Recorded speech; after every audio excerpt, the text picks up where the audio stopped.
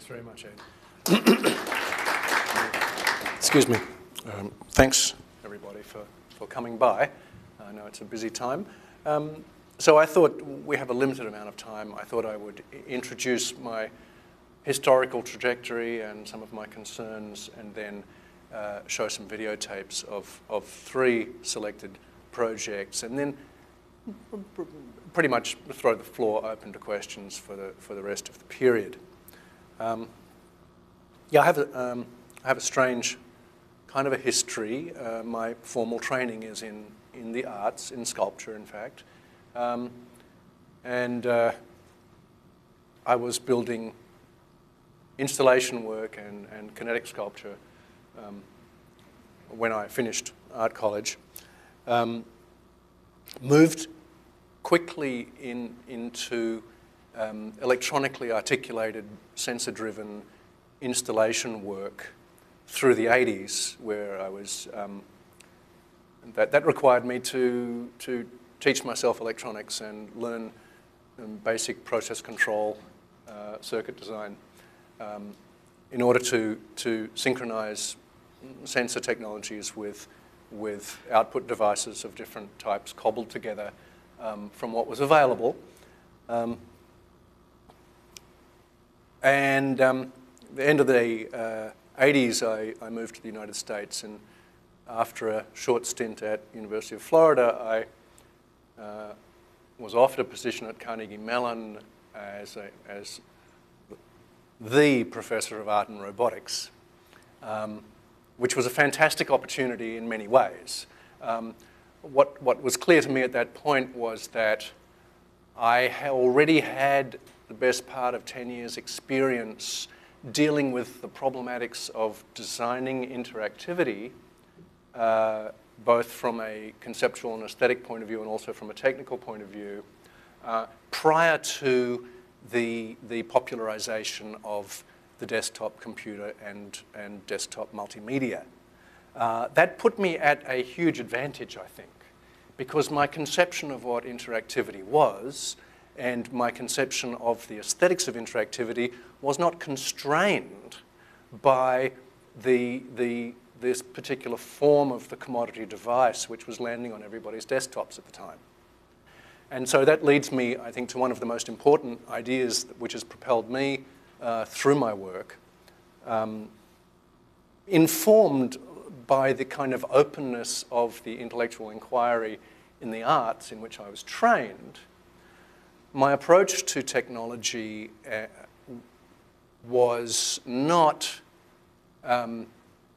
look at this tool / device / toy, what can I do with it? But what conformation of technology would optimally support the goals, the aesthetic and conceptual goals that I have. And it seems to me that the large, particularly through the 90s, in the period of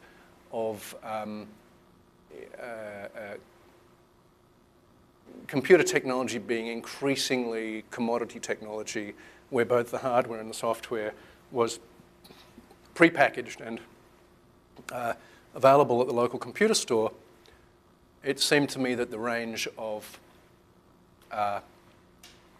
creative possibilities that were available if one remained constrained by those paradigms was quite closed. And it's a kind of Gödelian world. You know, it's a closed logical realm, and you work within that logical realm, and all kinds of wonderful things can be done within that logical realm, but there's a vast infinity outside of that, as opposed to a small infinity. In any case, what I became really motivated by was, and I think this has become increasingly clear to me as a focus of my research over the past 10 years, but through the 90s, along with my experience in interactivity, I had a deep and long involvement with the shaping of experiences, spatialized experiences for embodied engagement. right? That is sculpture, installation, performance, kinetic sculpture. And so as a practitioner, as someone who worked those media and as someone whose aesthetic design intentions were focused on building experiences in that realm for people, the reality of embodied intelligences for me was unquestionable. And I moved, particularly when I moved to Carnegie Mellon, I moved into a context where notions of cognition and self were highly constrained by a kind of computationalist neo-Cartesianism.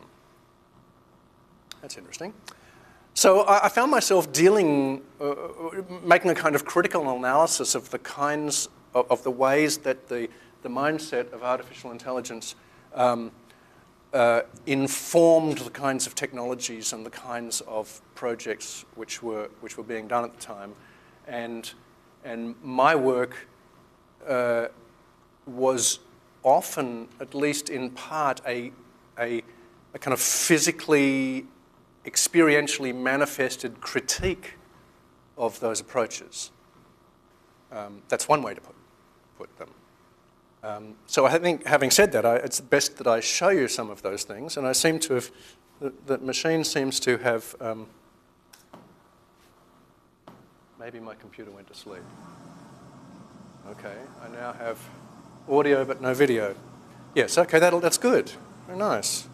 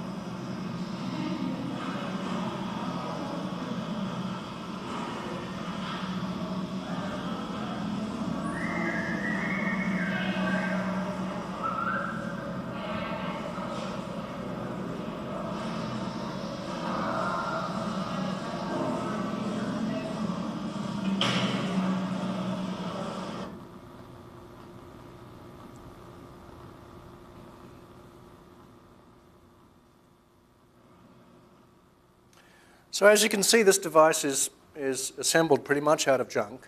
A lot of it was from the surplus facilities. But I think it's a case in point of kind of opening out the design space by not asking the question, what can I do with this stuff, but asking the question, what kind of a thing can I build that will really address my concerns most eloquently?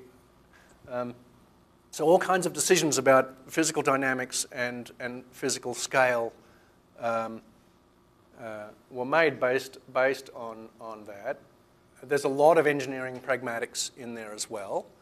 And again, you know, at the time, I started building this robot actually in 1990, and it was first shown in 95 as a functioning device. It continued to be shown through most of the 90s.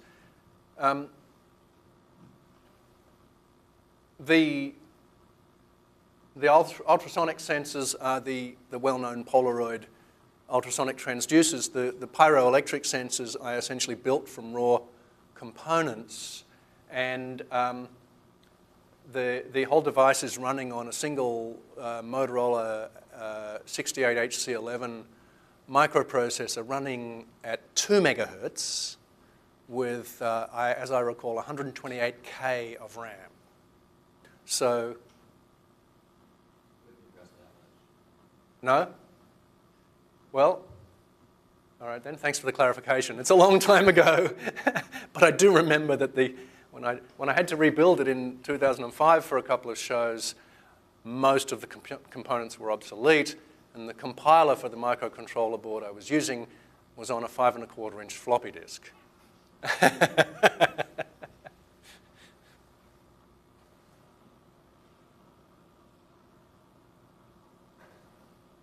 In any case, this device was designed expressly with the intent of building something that was more or less in the human scale range, which interacted with people according to their already well-known codes of personal space and bodily behavior.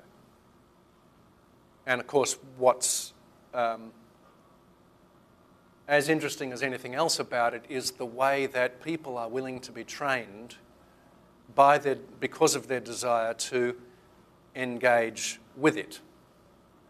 And it's interesting that there's only one demographic that were resistant to that, and that was adolescents. So kids and adults more or less immediately gauged the pace of behavior of the robot and shaped their behavior to match the robot's behavior so that they extracted the maximum amount of pleasure out of the thing. Adolescents got bored and disappeared really quickly. So how much of the interactive behavior we're seeing there is a result of its natural dynamics? How much of it is intentional in the coding? So for instance, it has this behavior of thrusting itself forward. That's entirely hardware. That's entirely mechanical. There's no motor control of that behavior. That's all about the double pendulum structure. And that was interesting. I mean, that's an interesting case of the evolution of the design, because that's what I meant about those engineering pragmatics actually opening a realm of expressive or effective potential in the device. So I decided that a two-wheeled device would be the easiest to control and code, because I simply had two DC motors whose control was essentially symmetrical to effect all drive and steering.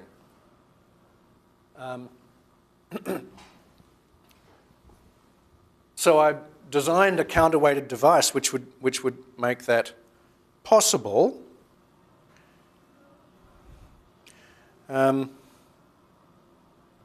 But then I had the problem that the sensors were swinging around erratically, and of course I got no useful sensor data. So the simplest solution to that was to have an internal balancing pendulum structure, which of course introduced, it's classically unpredictable behavior, but I didn't care. But as a result, I got stable enough sensor data, and at the same time it introduced that whole expressive dimension to its dynamics.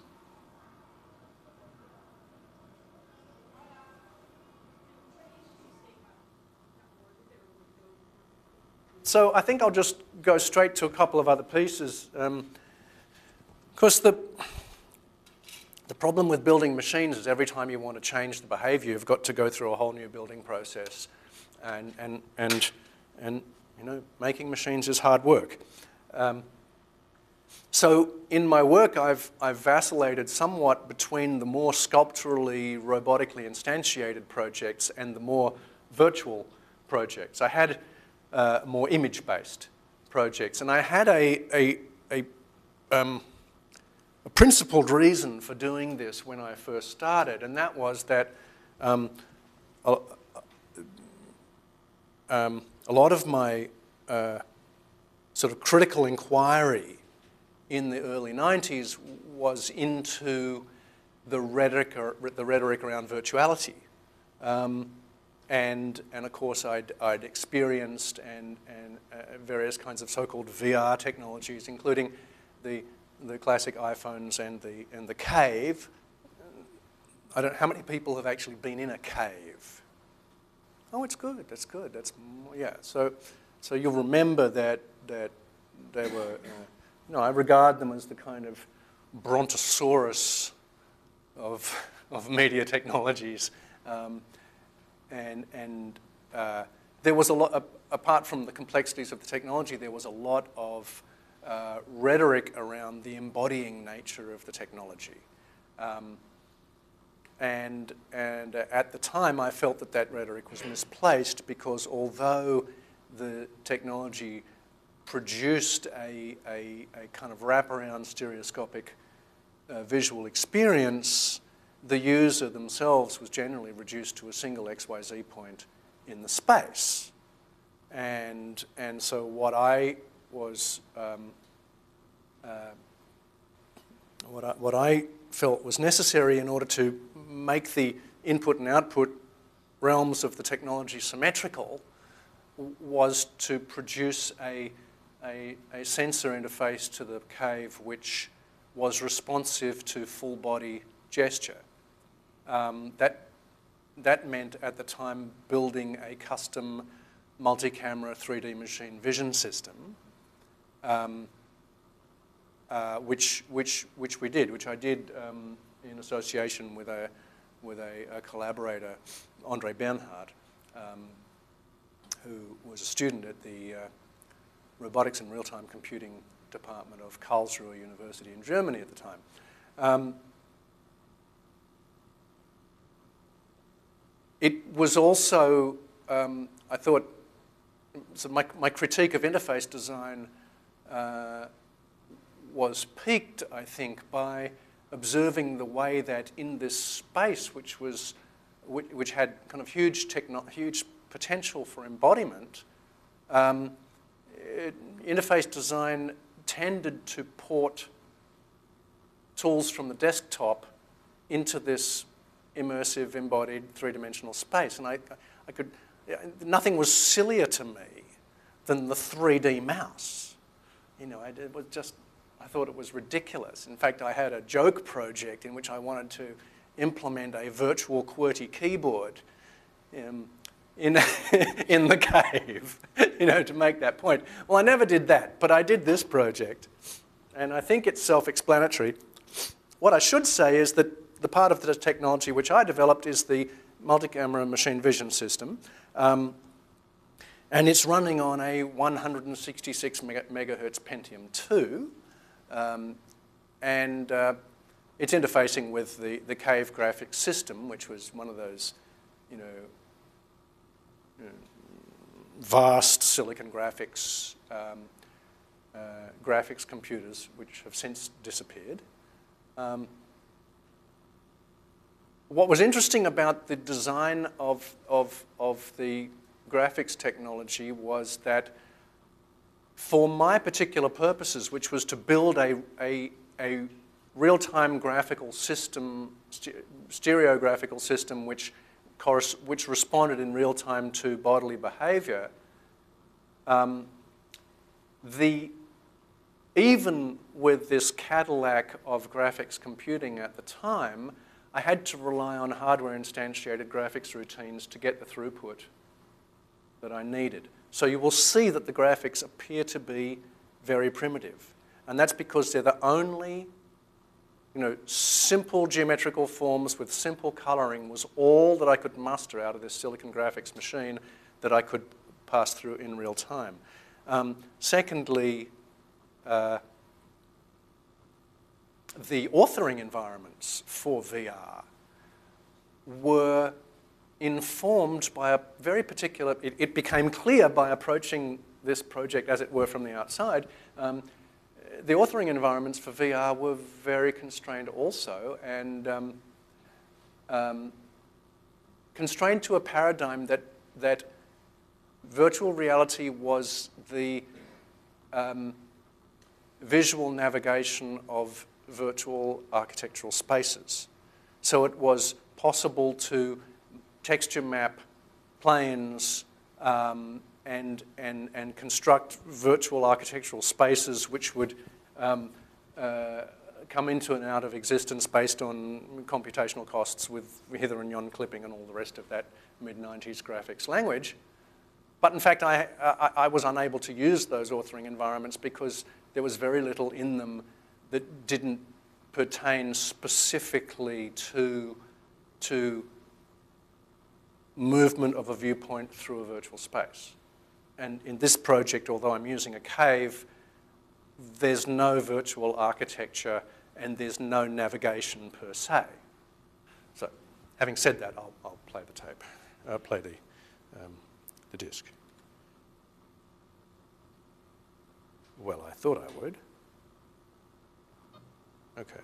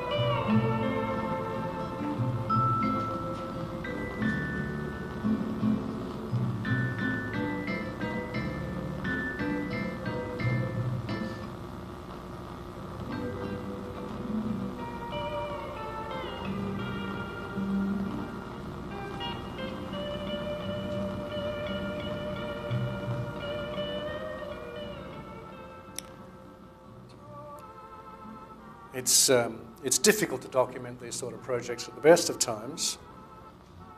And, so hopefully that documentation gives you some idea of the behavior of the system.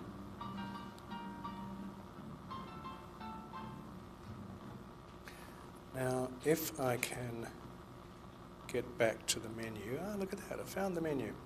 Okay, so the Traces project is a case of that utilization of that. Well, in fact, I built the 3D vision system specifically for that project. Later on, I went on to use it in a rather different way in another project. I, in fact, used a custom single-camera machine vision system for the first iteration of the Fugitive project. But I'll show you the later iteration of the project, which I think is fairly self-explanatory.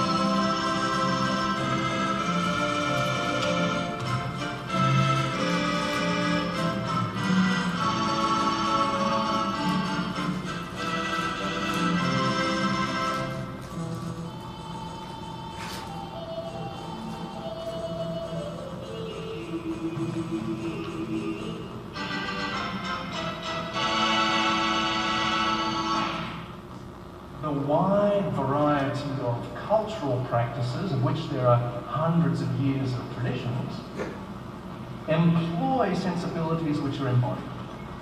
So for me the question is, how can we envisage and how can we build cultural technologies which exploit or explore some of those modes of interacting with the world? So Fugitive, just to take a case in point, interprets large bodily movement and demonstrates that it, quote, understands large bodily movement of people. The vestibule area contains seating and 2 screens. One screen provides live video feed from the system, as seen by the user. The other provides a real-time volumetric rendering of the user in the interaction space, derived from the infrared vision system. The user enters the interaction space via a darkened corridor. Light control is critical to the functioning of the system. When the user moves about the space, the image responds instantaneously by changes in its physical position on the wall, generally remaining diametrically opposite the user. But if the user comes too close to the image, it runs away. The action takes place in a 9-metre or 30-foot diameter circular room. Inside the space, mounted overhead, are 12 infrared floodlights, 4 video cameras, and a video projector suspended from a motion control rig. Adjacent to the interaction space is a control room containing 2 PCs running the vision system, the video database system, and real-time 3D rendering. The heart of Fugitive II is the multi-camera machine vision system. This system constructs a real-time 3D model of the user in the interaction space derived from the 4 camera images. All behaviour of Fugitive is based on information from this system. Acceleration, velocity, angular movement of the user and other parameters are extracted from the vision system data. Specific values for these parameters trigger entry into and exit out of specific locations in specific video clips. The video database contains over an hour of video encoded as motion JPEG. There are 9 locations and a total of 437 shots. Each location is captured as full circle pans and zoom shots for every sector. There are generally 24 zooms, or 1 for every 15 degrees of rotation. Each zoom shot is indexed to a specific keyframe on the pan, so that the transition from pan to zoom and vice versa is coherent. When the user moves around the room in an orbital circular path, they trigger a pan shot. As they continue to move on such a path, sequential frames of the pan are presented across the wall as if a virtual window was moving across the wall. If the user moves radially towards the image, a zoom sequence of the view from that point in the pan is shown. In all cases, the frame rate of the video is proportional to the user's velocity. It's very important to me that as a user of Fugitive, you can walk in, you don't need to read the manual, you don't need to do the tutorial, you don't need any special training, you don't have to strap on any special gear, you're not tethered by a cable, and you don't have to learn some symbolic language on some kind of input device. You walk in, you use the skills that you have developed in interacting with the world, and it works that way. In that way, it fits into my conception of what we have to do as artist researchers. The current technological context, as I see it, is that we have, for the first time, a technology which we can exploit to build cultural artifacts which have behaviour. That has never happened before. It's not been possible to build cultural artifacts which respond to their environment before. The original Fugitive project was begun in 1995 at Carnegie Mellon University in Pittsburgh, USA, and was completed at the ZKM in Karlsruhe, Germany in 1997. The goal was to build a system with rich and diverse behaviour which interpreted and responded to large physical movement and gesture. At the time, machine vision was a new and active research area at the cutting edge of robotics, made possible by increases in available computational power. The notion of an artwork that utilised analysis of real-time video as a source for sensing and interpreting a behaviour was rare. All the code and all the machinery for Fugitive was custom-made. It is a testament to the rapid change in digital technologies that similar machine vision systems are now available as interfaces to desktop games. It's amazing. I mean, one would think this is random. How can it be more random? No, they can still extract information. It's my colleague Andre there.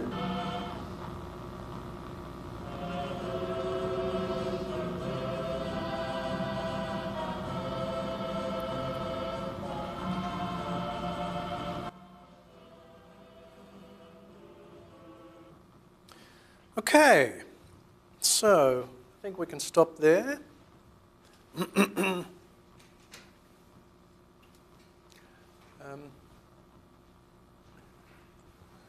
Can kill that. So pleased to, I think I'll cut the master volume here because it's kind of noisy. If I can. Here we go. All right. So, I think we have almost 10 minutes or maybe 15 minutes maximum for questions. I'll be pleased to discuss.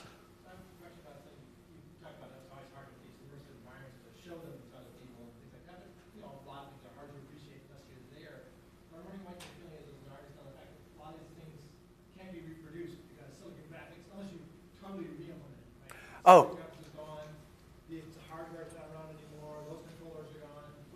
Look, actually, I've just been writing a paper that addresses that subject, and it's disastrous. I think that we've essentially lost the history of media art research from the late 80s through to the early years of this decade. Because it was built on so many platforms which are in rapid change, it's not possible to resurrect the platforms. In many cases, it's not possible to even extract the data from the media that it was stored on, and a lot, but there's a deeper issue in that, in the history of that period of media art research, of which these works clearly fit into, which I think is a really deep problem in art history, if we think of it from the point of view of art history, and that is that when the technology first started to become available in the late 80s and early 90s, that small community of artists and experimenters who wanted to engage the cultural potential of the new technology were concerned at the first instance with grasping the formal language. And the formal language was, of course, defined by the available technology. But so that this was a period of what I call, well, what did I call it? I called it something or another, media formalism. There was an explicit desire to characterize modalities of interaction, relationships between projected imagery and interactive behavior in the arts as well as in other areas. But as these systems, both conceptually and technically, chunked up, those very kind of elemental formal relationships were subsumed into more complex systems, which makes the work almost impossible to understand if you don't have a firm grounding in the technological capability of the technology at the time. It makes it incomprehensible, So I think the work is largely lost because of both those reasons. Yeah. So following up on that, this might be a naive question because I'm not an artist or understand this. But if you were to refine technology, if you were to build Fugitive 3, how would you do it? If I was to build Fugitive 3, how would you do it today? How would I do it today? How would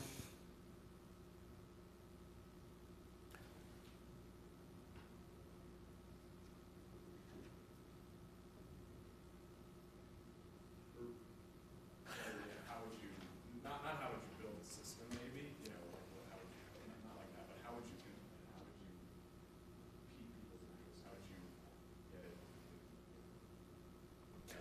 actually engage? Well, it's a question of whether the system as built would still engage people or not. And I believe that what it is that engages people, at least, well, actually with all of the works that I've shown you today, is this bodily engagement. I mean, what I enjoy about my work is hearing people burst into spontaneous laughter while stomping around, and then emerging sweating and panting. I think that's unusual for digital art forms. And so I think that there's still novelty in that, and in a sense that's an indication of a whole territory that is not yet well explored, because it is novel. And I certainly would, I mean, as you've probably noticed, I did not say this, but I've never made a work which had a screen or a keyboard or a mouse, and I will absolutely not do it, because I'm interested I think what's become, one does things and one explores things, and slowly it becomes clear to one what one is actually addressing or concerned with.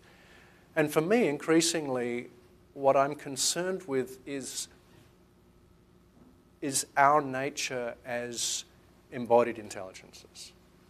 And this is where the kind of core of my critique of the AI and computationalist methodologies sort of comes home to roost.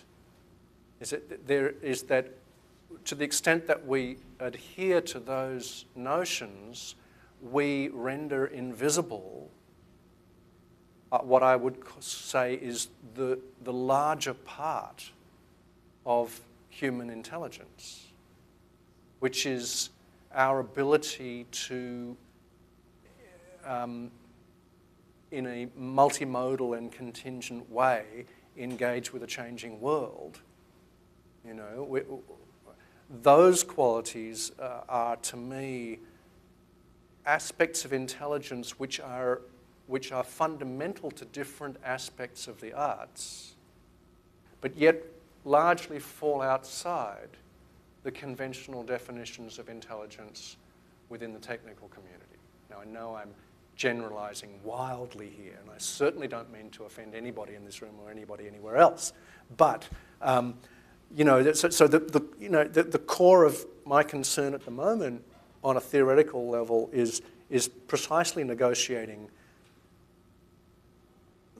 those aspects of being which clearly characterize our intelligent being in the world, and are fundamental qualities of cultural practices. You know, and so the challenge is, in a way, to deploy these technologies which have been conformed according to a different model of self and world, to build an experience which addresses those things. Like, for instance, in Fugitive, you know, one of the kind of underlying preoccupations with Fugitive was to critique one of the paradigms of navigation in the virtual world, which was that in a kind of conventional immersive VR environment, it's the world which is static and fixed and conforms to a notion of objectivity, and the viewpoint is the flexible, subjective, error-prone part. You know, there's a continuous virtual architectonic space which has the stability of rock, or appears to, you know. And what I wanted to do in Fugitive was to turn that on its head so that the user was constantly reflecting on the continuity of their embodiment. The temporal, gestural flow of embodiment, and the representations themselves were kind of fractured and would jump. Because I didn't want, you know, it was a paradoxical project, right? Because I didn't want people to fixate on the image, you know? So there's a kind of double thing, there's a triple thing going on. There's the system as agent, there's the screenal representation as quasi-movie, and there's the focus on the continuity of embodiment of the user. And hopefully, if someone thinks about their experience in the space, they think about the relationship between those three parts. But it was very problematic to design the image content for the piece because I wanted the imagery to be boring. And yet not too boring, right? Because had I simply generated real-time text that said, you are now running towards the image, right, when you were, or whatever, that would have been just profoundly literal. So I wanted to do something that captured, in a kind of analogic, poetic way, the idea that the system understood the dynamics of the person without having them fixate on the image as telling some kind of a story.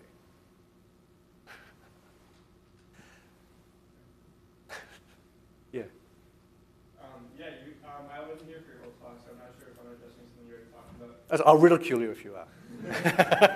But, in the last video, it was talking about how this new technology at the time was being used to create these new forms of art. Is there any new technologies now that you see coming in the future that haven't been used in art or digital art yet, or art and science yet, and that you see having great potential to be able to create these new forms of art? Yeah, well, you know, given that I'm concerned a lot with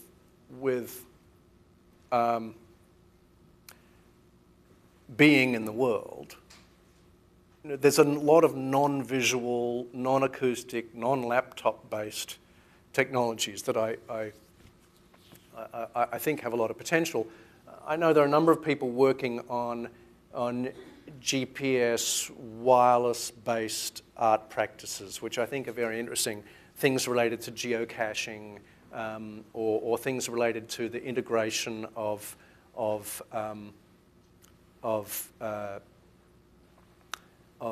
geographical and demographic and other kinds of data specific to one's geographical location as one moves about the world. I have a student who worked on a project like this at one point, which sort of overlaid one's movement through the world with demographic and geographical information by integrating GPS and wireless. I think that's interesting. I think that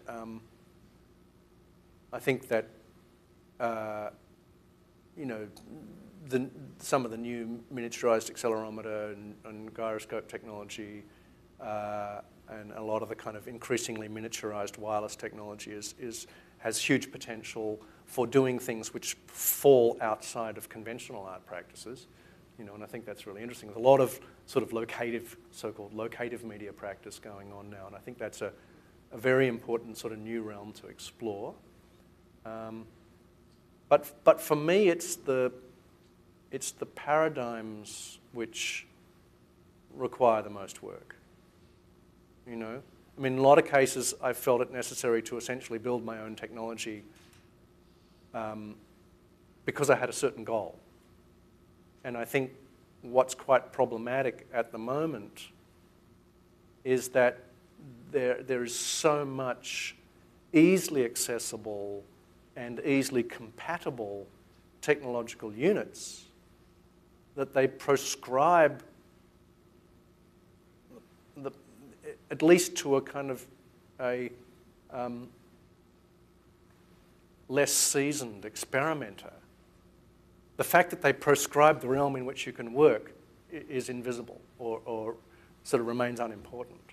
You know, so I always want to ask, what's outside the envelope? What is it that this technology is not letting me do?